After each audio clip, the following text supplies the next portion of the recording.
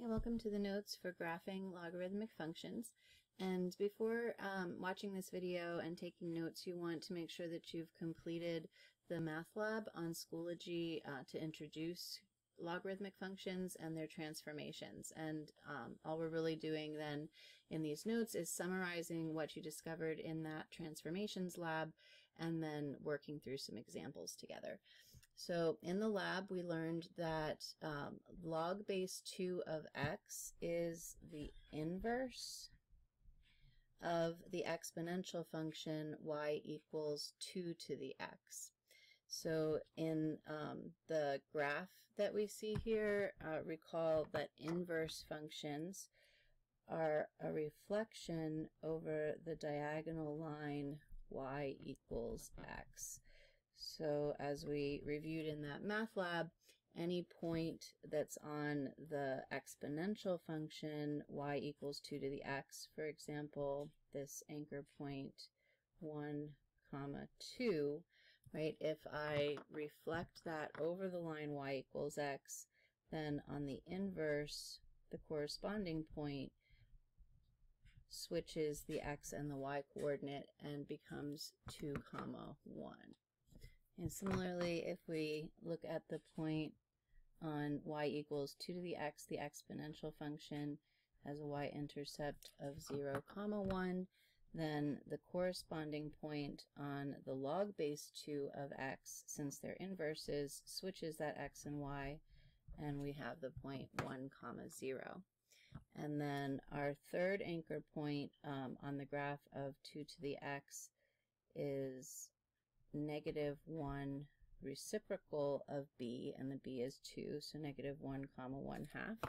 So when we reflect that anchor point, we get this point here at 1/2, -1. Okay, so when you open up to the first page on the inside, you'll notice that the parent graph then of log base b to the x always passes through the same 3 anchor points as y equals b to the x, only we're switching the x and y. So our guide points, instead of going through 1, b, are going through b, 1. Instead of the y-intercept being 0, 1, now the log base b of x has an x-intercept of 1, 0. And then our third anchor point, instead of being -1, 1 over b, we switch the x and y and get 1 over b, -1. Okay, the vertical asymptote for the parent graph is going to be along the y-axis, so that's the equation x equals 0. And the domain is half-bounded from 0 non-inclusive to positive infinity. The range is fully unbounded, -infinity to positive infinity. So our transformations of logarithmic functions in transformation form, the a, the b, the c, the h, and the k, each will produce a different transformation on the function. The k and the h are the rigid transformations, so x minus h is going to shift the graph to the right h units. X plus h shifts the graph to the left h units. A positive k shifts the graph up k units, and a negative k shifts the graph down k units. Okay, the a and the c are going to control reflections, which are also rigid transformations. So if the c is negative, that's a reflection over the y-axis, and if the a is negative, that's a reflection over the x-axis. The a and the c also control dilations, which are non-rigid transformations. So if the a is greater than 1 in absolute value, that's a vertical stretch. And if the a in absolute value is less than 1, which would be a fraction between 0 and 1, that's a vertical shrink. Then if c in absolute value is greater than 1, that's a horizontal shrink. and if c in absolute value is less than 1, which is a fraction between 0 and 1, that produces a horizontal stretch. Okay, and those transformations are all exactly the same as what occurs for any parent function. We use these same transformations for exponential functions, square root functions, rational functions, polynomials, all of them. The thing that was different, if you recall, about the exponential is also different about the logarithm, and that's the b. So our transcendental functions, the exponential and log, have a b, which is the base, and that b is used to identify these 3 guide points on the graph, the x-intercept at 1, 0, b comma 1, and reciprocal of b comma negative 1. Okay, the special thing about logarithms is that when your base is 10, that has a unique name called a common log. And when your base is e, and we'll talk about e in more detail in the next lesson, that's called a natural log. Okay, when you look at your graphing calculator and you find that log button right here, okay, the log button on your calculator is always a common log. It's a base 10. So you cannot use that button to graph a log base 2 or a log base 4, right? Only the button is used for common log, which is base 10. The one under it that says ln, right, that stands for natural log, and that's a logarithm of base e. And you can remember that if you look right above in the blue paint there, it says e to the x, right? The natural log is the inverse of e to the x.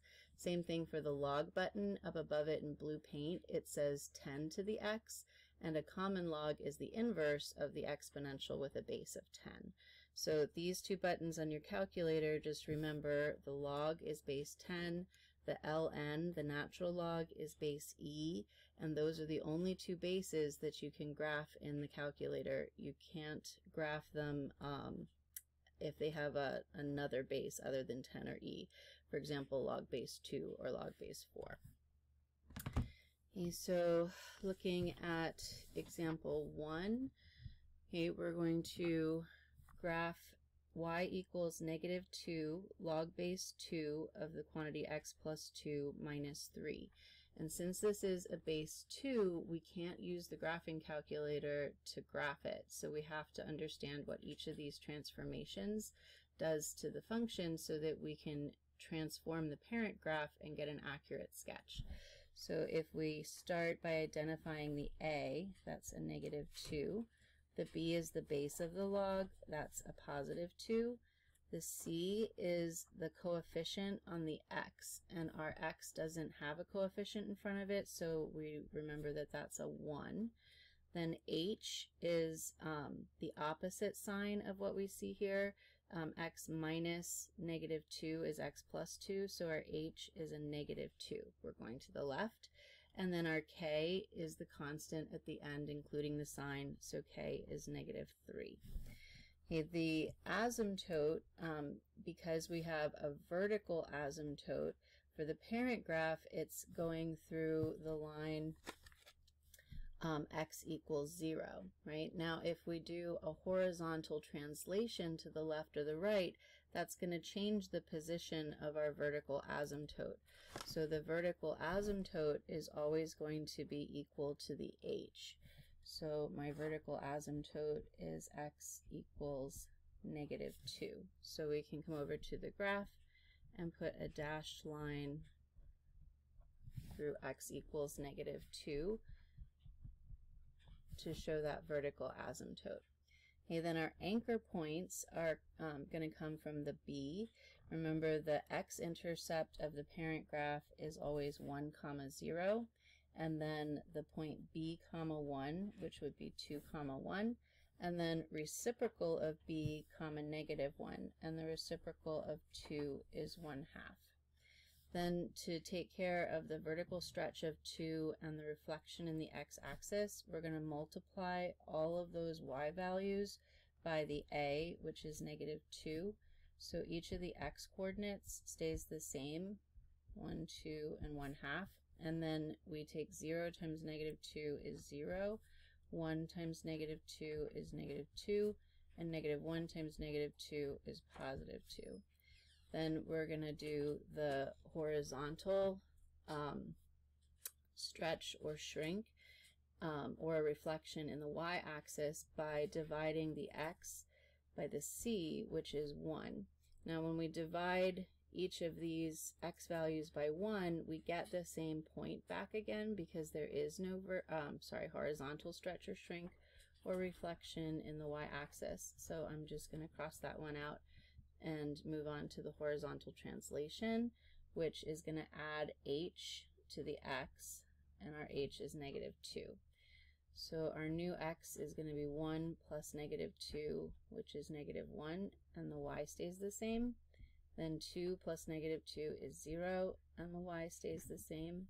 Then 1/2 plus -2 is -1.5, and then the y stays the same.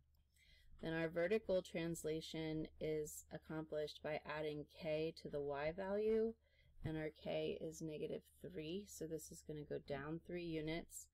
Our x's are all going to stay the same, so -1, 0, and -1.5, and then to find the new y coordinate, we take 0 plus -3 and get -3. -2 plus -3 is -5, and then 2 plus -3 is -1. So we're going to plot these transformed points now at -1, -3, 0, -5, and then -1.5, -1. Okay, I gave you an extra guide point already here on the graph since we haven't learned yet how to evaluate a log function by substituting a number for x. We're going to do that in a future lesson. So for now, I know that this point 2, -7 is also on the graph. So my function is going to come along this vertical asymptote, then bend through these transformed points, and that would be the graph of my log function. Okay, the domain is based on this vertical asymptote at -2. So my function is starting at -2 non-inclusive and heading to +infinity.